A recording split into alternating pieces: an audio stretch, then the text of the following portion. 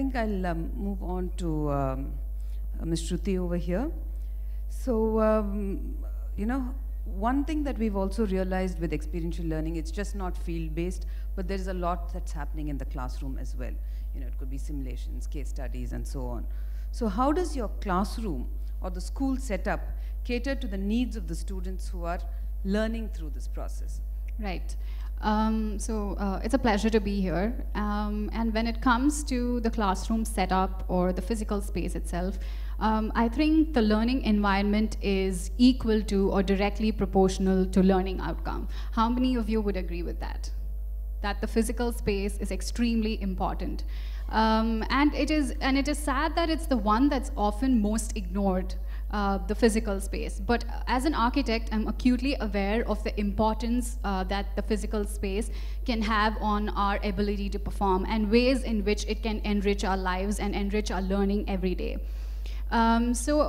We strive to implement various physical settings across our schools that could enrich not just experiential learning, but various other instructional practices, whether it's active learning or project-based learning or problem-based learning.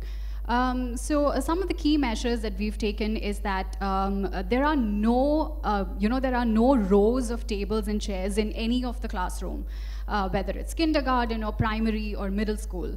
As soon as you see these rows of chairs and tables, the teacher immediately takes on this role of being the sage on the stage.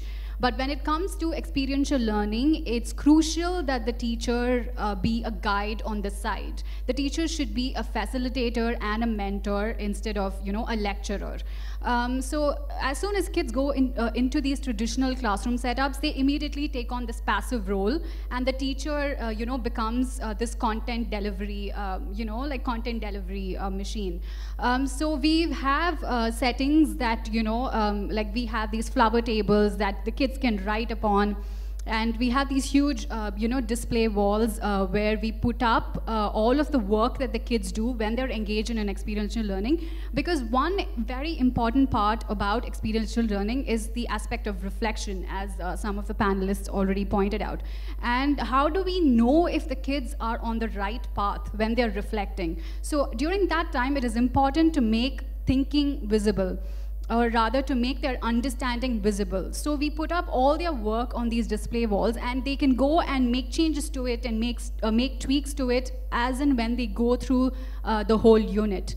So it's extremely relevant to have, have the kids surrounded by the content that they're learning about.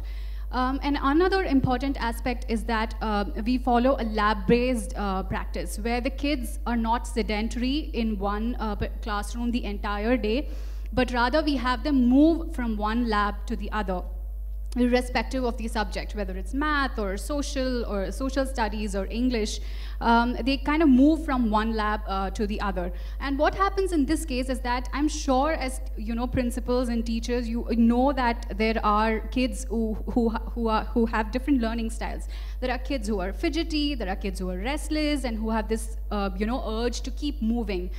So in that particular situation, this kind of transition time when the kids are moving from one lab to the other kind of eases them of that urge, and they're ready to focus, on the learning for the next 45 minutes or so.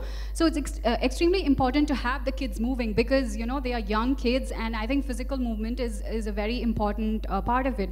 And as they move from one lab to the other, there are various, seating arrangements. The seating arrangement differs from one lab to the other. So in one lab, we have, these furniture that the kids can work on independently, and then they can be clubbed together to form bigger and bigger group formations. So kids can either work independently, or they can work in twos, say for a think, pair, share activity, and then they can work in big groups as well.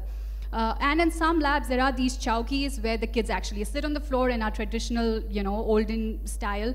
The kids actually sit on the floor and then they write on these chowkis. So it's really important for us to provide, these variety of learning spaces so that, they're never bored. I recently, came across this, saying by a designer saying that simple is boring.